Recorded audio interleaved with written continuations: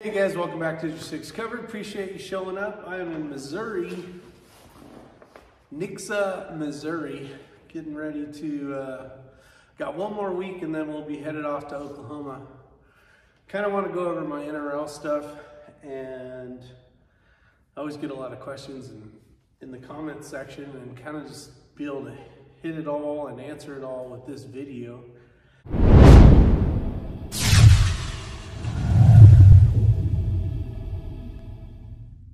So I'll start off with the Pro Hunter 2. This is made by Seekins.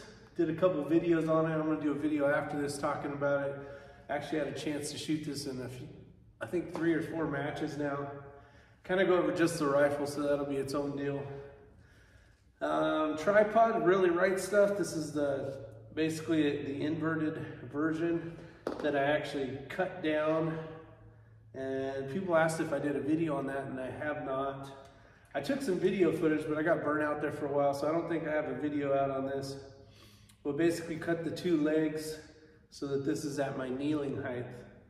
You'll see a OBI, basically attachment, where I can hook stuff like my binos if I'm gonna use the rifle up here. Most of the time I have the Vortex Furies locked in when I get ready to go to a stage. But that's that. So we'll put these here.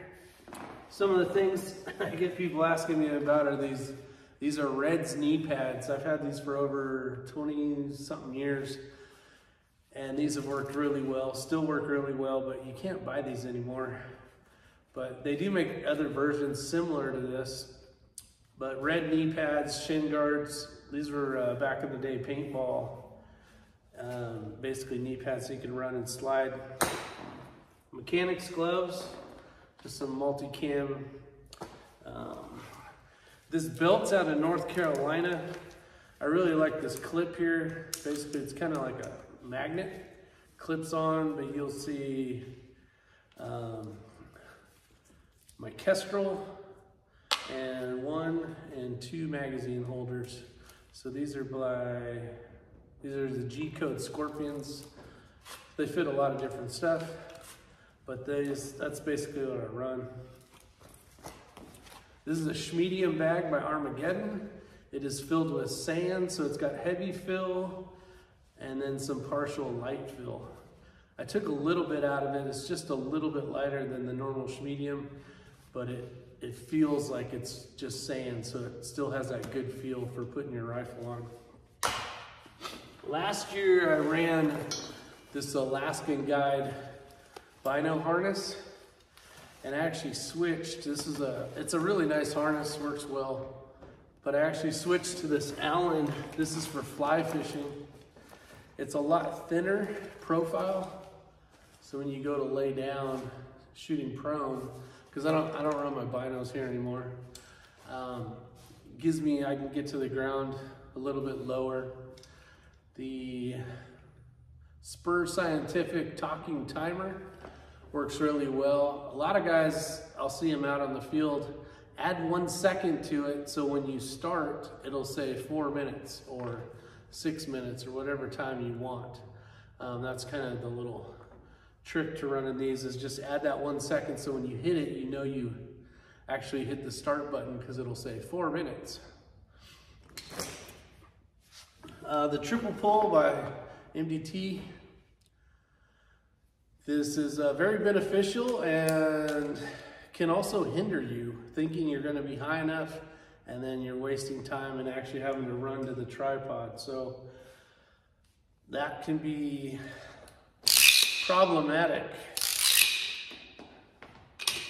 So when the rifle's on here, it is a little bit lower than what your rifle would be, but more than likely, if this isn't working, you'll have to go to a tripod of some sort. So the triple pull is very useful in a lot of different aspects.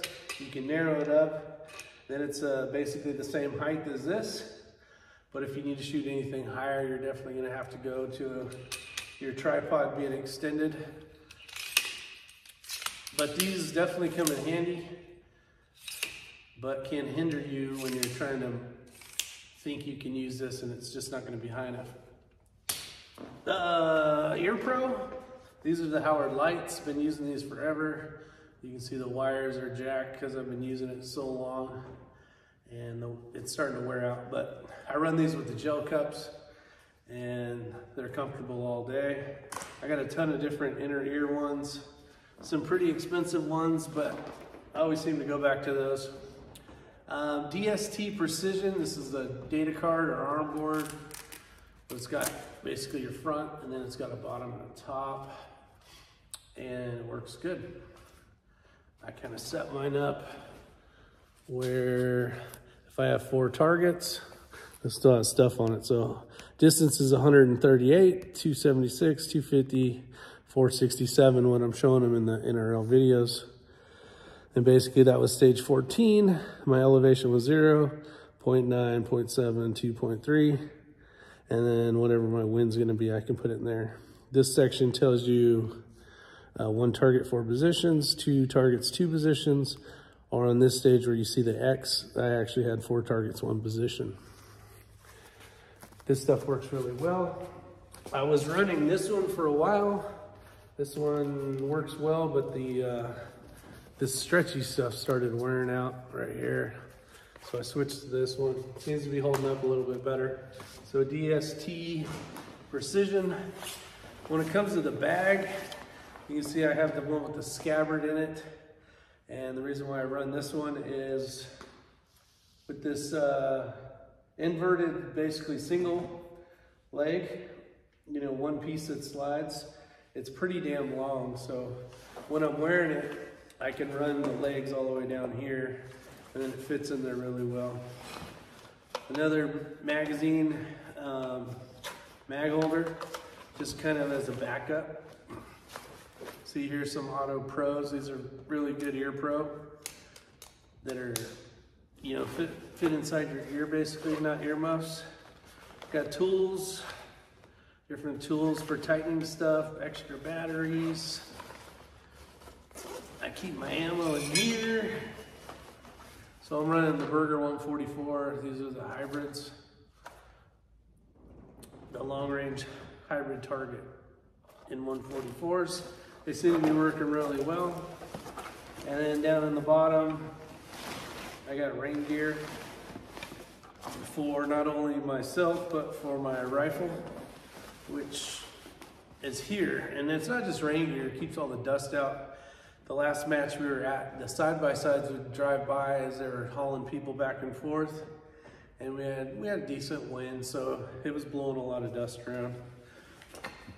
So it's nice to be able to cover up your action, especially if you got it where it's not dry, you're running some type of grease or oil.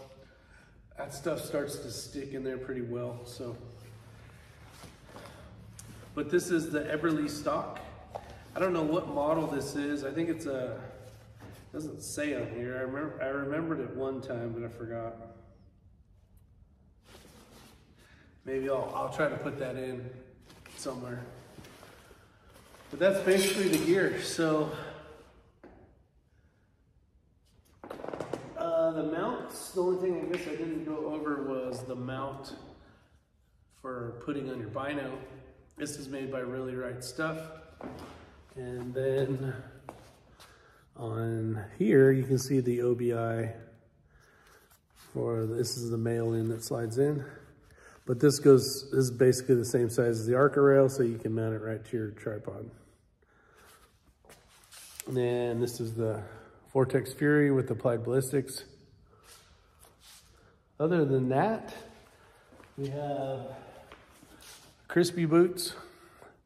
These things work really well, super comfortable inside, and been trying those this year, so those work pretty well. One of the things you'll see, and I'll get into it, it'll be its own video. Basically this one here,